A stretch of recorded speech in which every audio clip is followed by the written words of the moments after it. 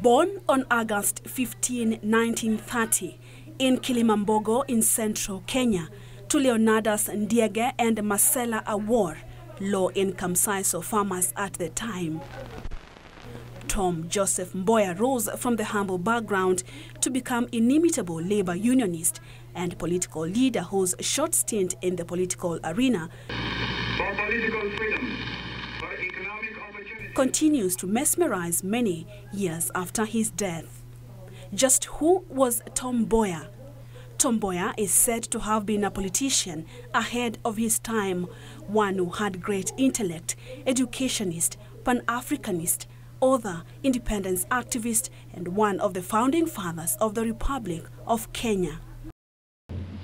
I believe that one day Kenya will be governed by a democratic government, representative and elected by the people.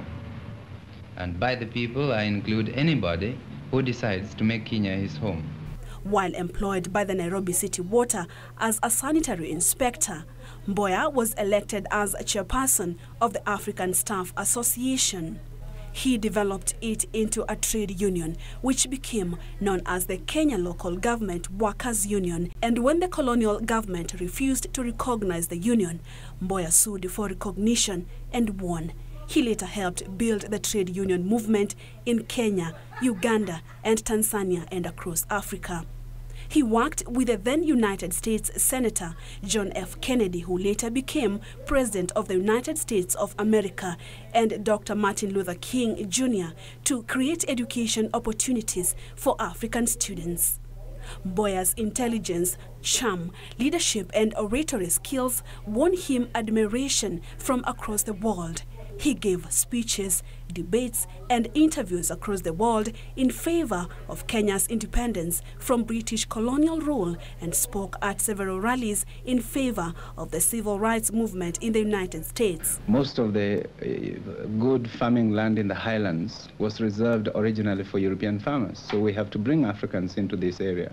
Mboya spearheaded the negotiations for independence at the Lancaster House conferences and was instrumental in the formation of Kenya's Independence Party, KANU, which he served as its first Secretary General, laying foundation for Kenya's capitalist and mixed economy policies at the height of the Cold War. In 1958, at the age of 28, Mboya was elected conference chairman at the All-African People's Conference convened by Kwame Nkrumah of Ghana. In 1953, during the Mau Mau War for Independence, Jomo Kenyatta and other leaders of the Independence Party, Kenya National Union, KAU, were arrested. They asked Mboya to take up leadership of KAU and sustain the struggle.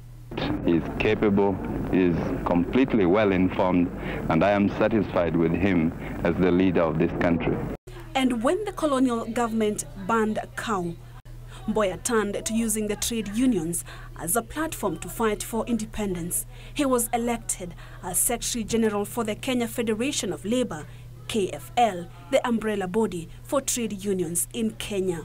In that role, Mboya gave speeches in London and Washington against British atrocities in Kenya. During this period, he organized several strikes seeking better working conditions for African workers.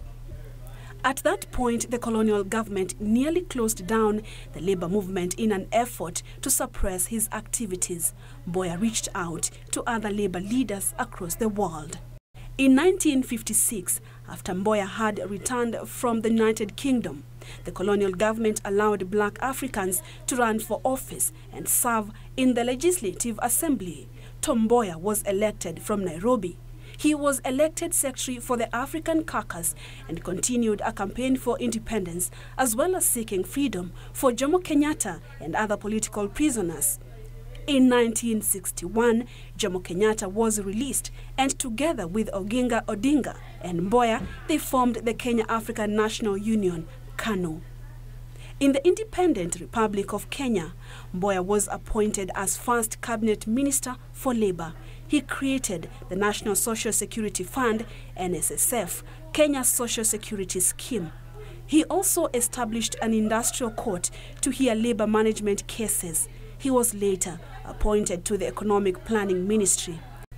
Together with Finance Minister Mwai Kibaki, he issued Sessional Paper 10, which defined Kenya's form of economic policies.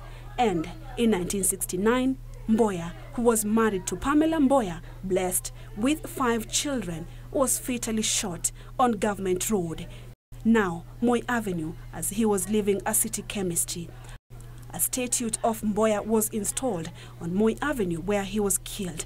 The nearby busy Victoria Street was renamed Tom Mboya Street in his honor. Purity Museo, Channel 1 News.